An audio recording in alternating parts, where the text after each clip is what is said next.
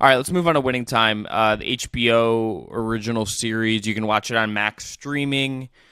Unfortunately for the show, it is one of the debuts during the writer's strike, so there's been very little. You have a big question, and I think it's kind of related to the question I'm going to ask Brendan. I just adore what Quincy Isaiah is doing playing Magic Johnson. This guy is so damn charismatic.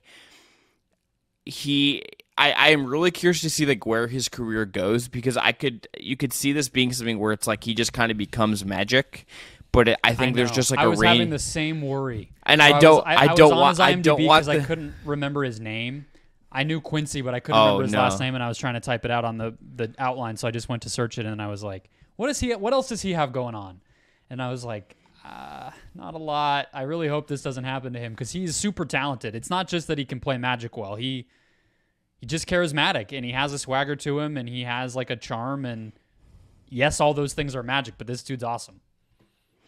He is putting this show, the scenes with him and Adrian Brody playing Pat Riley are just like catnip.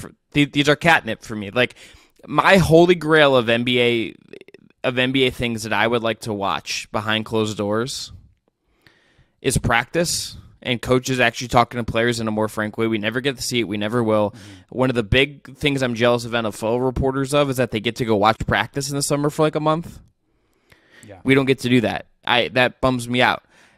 Getting even a fictionalized version of seeing Quincy Isaiah as Magic Johnson talking to Pat Riley, Adrian Brody, yeah, is just like that ice bath scene is just, it's so good. It was perfect. Yeah, it's great, and I think Quincy Isaiah at the center of the show with the injury stuff this season. With the plot, when he ends the one episode and he looks at the camera when they break the wall kind of thing, and he's like, I hate May. He's like, he says he hates Larry Bird. I fucking hate that guy. Like, this guy has just embodied this thing at the center of this story in a way that the show doesn't work without him at all. Like, this is like a truly, like, to me, like, incredible performance from Quincy Isaiah playing one this of the most, this like, guy and Magic people on of the course. planet.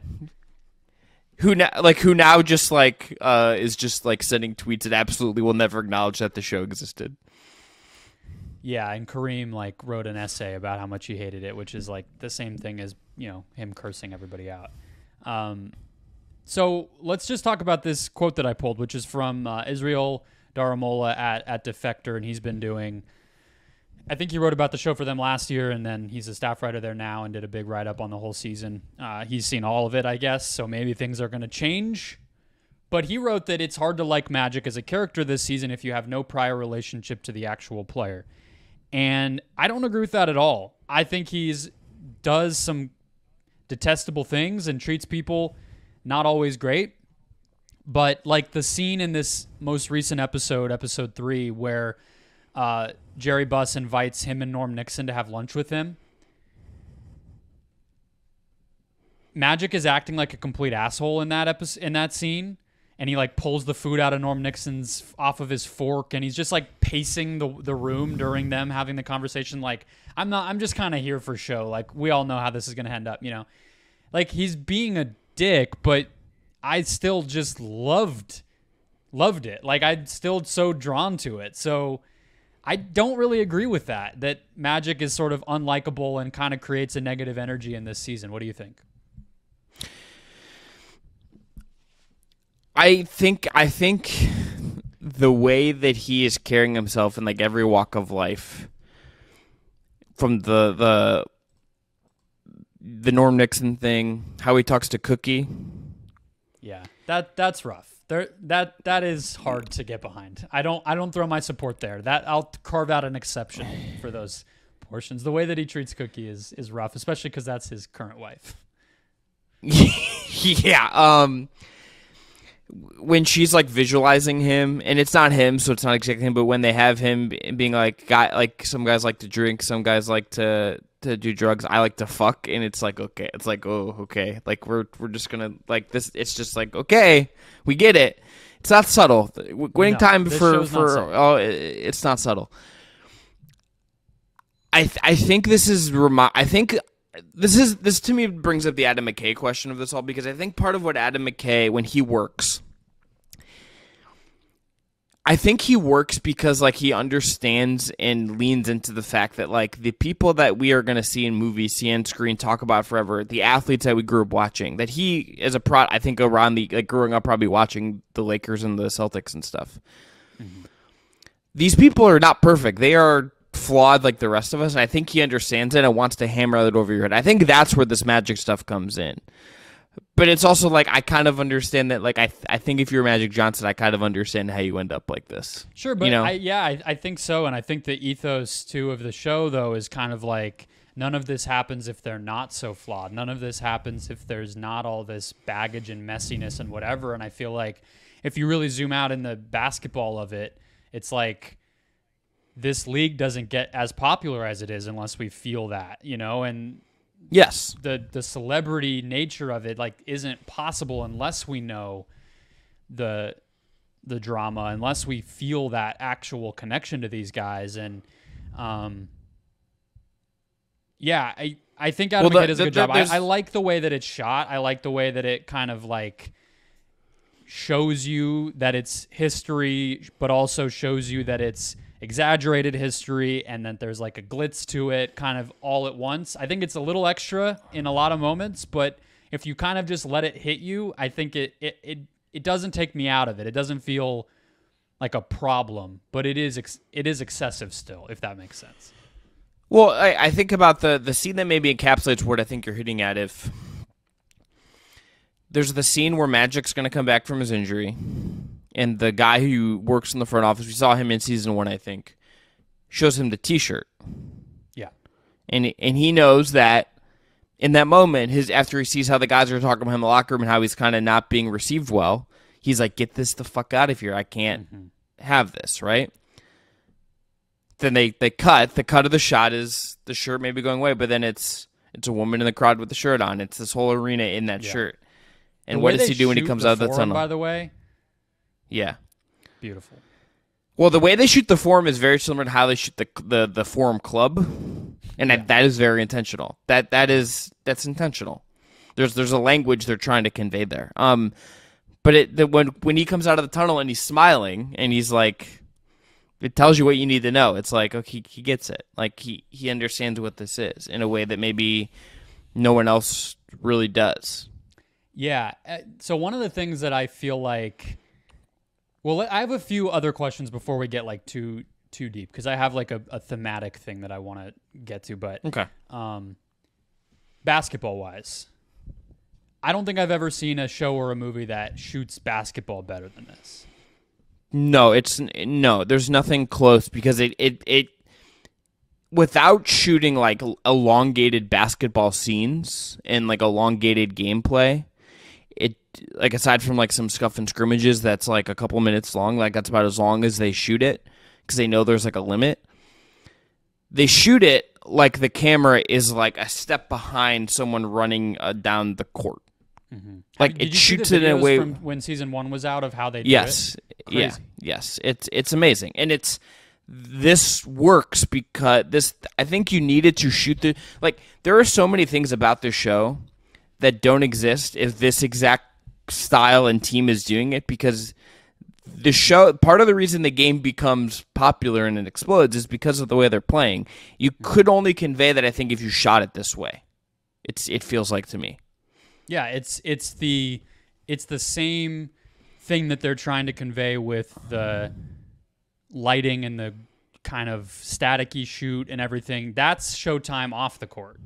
Showtime on the court has to come through too, and that has its own obviously kind of art to it too. But I think the only other ones that come close are like one-on-one or like, park street ball stuff. But in terms of like competitive basketball, I'm not even sure there's anything close. Like what else would you even point to? I was gonna say I was gonna say the White Men Can't Jump remake. So when they got Jack Harlow's shooting hand wrong from beginning to end of film. Yes. No. So yeah, that off the top, very good. Larry Bird, I think the actor that's playing him isn't as athletic as the others. I don't know if you've noticed, but the cuts are a little more dramatic with him. They don't ever actually show him doing anything. They show him making a move, and then it's always a cut to the back of his head in some kind of way. Yes. Whereas the Kareem and Magic guys can play basketball, I think.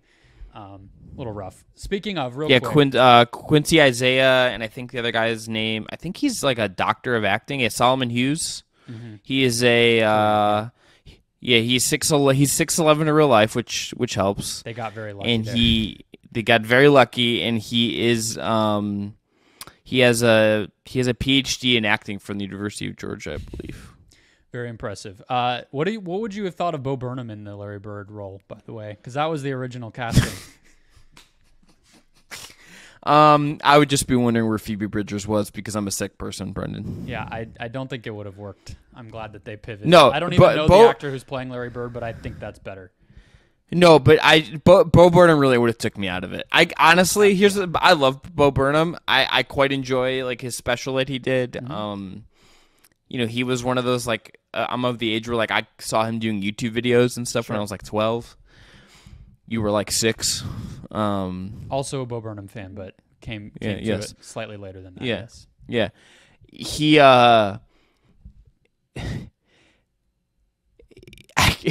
and I'm just picturing Bo Burnham like walking in and telling his daddy dropped out. Or I actually can't picture Bo Burnham drinking like a can of Budweiser. No. It's just everything about it is the wrong vibe, except for the fact that he's a tall blonde man. Everything else is a no. Yeah, because he doesn't have like I really can't picture him like playing like basketball with like guys like on like in like a dock area or something like whatever that just would have been weird. Yeah. Okay. Can you imagine him doing the accent work too? Is the like sure. No, you gotta have it. Okay. I hope I can find the screen test for this, actually. I hope someone puts it out the internet at some point. I would like to watch the screen test for him doing Larry Bird. Speaking of Bird and the dock in the whatever area of town and Red Auerbach coming to his house and that whole storyline from season 3, the biggest talking point about this show is the exaggerated history. And there's like 10 websites doing what really happened in this episode of Winning Time articles every week when these episodes come out.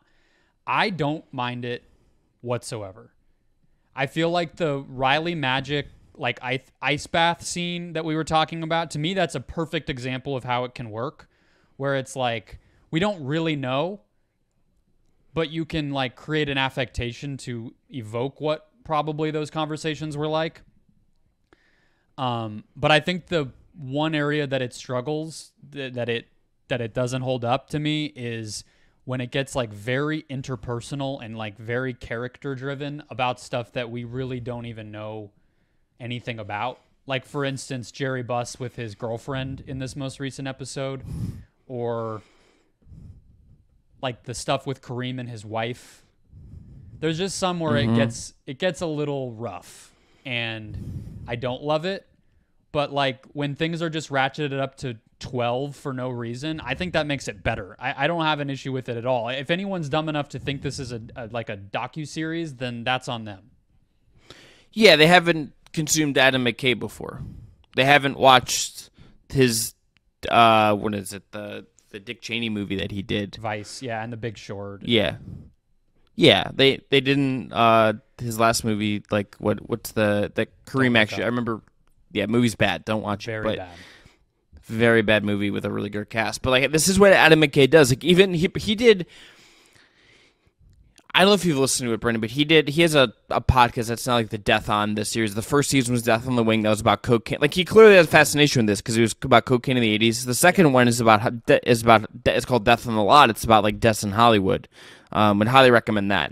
I thought that was like the best thing he's done in a long time, if I'm being honest.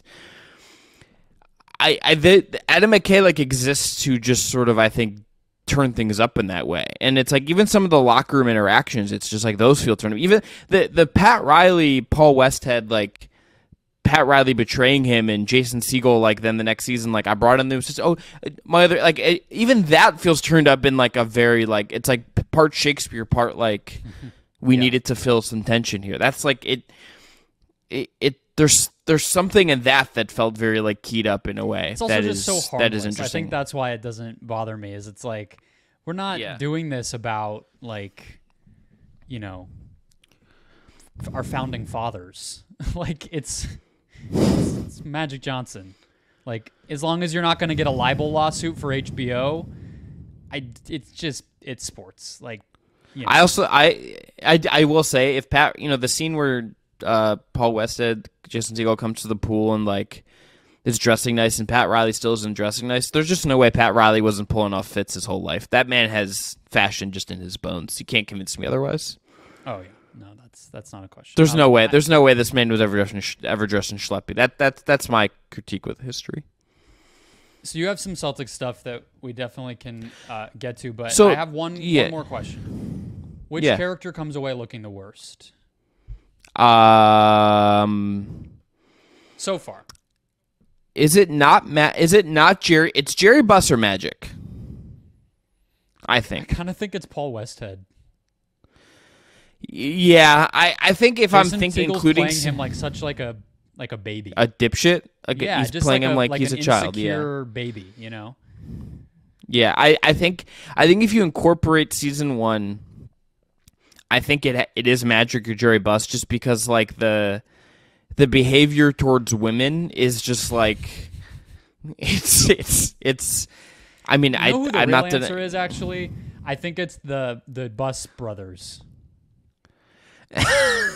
which like real life has made them look pretty bad as well. But yeah, but it's really like for foreshadowing that Jeannie's just gonna fucking shit on them forever. That like they have no sway in the organization. Yeah, I don't think they like how this show portrays them. I actually feel like Jeannie Buss probably would love this show. She looks great. She's like the one hero of the whole show. Her and the office man. It's like the women in it's like Molly Gordon, whose character's name I can't remember. Uh-huh. Is like kind of like a additive in like her little thing, and then Gabby Hoffman. the V and Gabby Hoffman. Those are the three that kind of come across like, and Cookie, honestly, for the most part, like comes across okay. Like Magic's parents, I think, are winners. They're great. The actors are great. Yeah, they tend to try to keep. Shout out Rob course. Morgan, man. Yeah. Paul Westhead's a really inspired answer on your part. Phoenix Mercury WNBA champion Paul Westhead, by the way, but in this show, not good. The low-key dark horse answer, is it Norm Nixon? Norm Nixon has that moment in the first season, though, where he gets to own Magic on the playground, which is a thing that absolutely did never happen in a million years. But congrats. To them. You mean there wasn't a game of blowing him on a playground at a white party hosted by a former disgraced Clippers owner Donald Sterling? Yeah, I don't think so. That demands a whole episode if that's the case. But he comes across like. Here's where I think the basketball stuff like fails a little bit. I don't think they actually properly I don't know how you would do this in a way that's like interesting to a viewer, but I don't think they quite explain the ball handling friction between Norm Nixon and Magic in a way that is like actually like helpful. They just expect you to understand that Magic is Magic Johnson, that Norm Nixon needs to shut the fuck up and get out of the way. Yeah, agreed. I actually think that they don't do a good enough job of like showing how incredible Magic is. No, they talk about it a lot, but they don't have a way of being like obviously he has the baby hook in the last season that everybody knows, but they don't. Yeah, that's definitely true. It's almost like it's like a stylistic coaching thing is the way that they end up kind of showing you that rather than just the being system. Yeah, exactly. Yeah. Rather than being like Magic is doing this thing that no one else in basketball has ever done, and he's so talented in this way. Does he have a scene that showcases how good he was at basketball in this period of time that's as cool as Larry Bird actually showing up in jeans and dropping like 40 points at Indiana State after drinking 2 Bud Lights? And having anytime they show Bird, it's like he's shit talking and whatever. Like you get the Larry Bird thing very quickly, whereas Magic, it's like it seems like all he ever does is make the coaches and Kareem mad. Like that's all that his basketball results in. Yeah. That's a good way of putting it.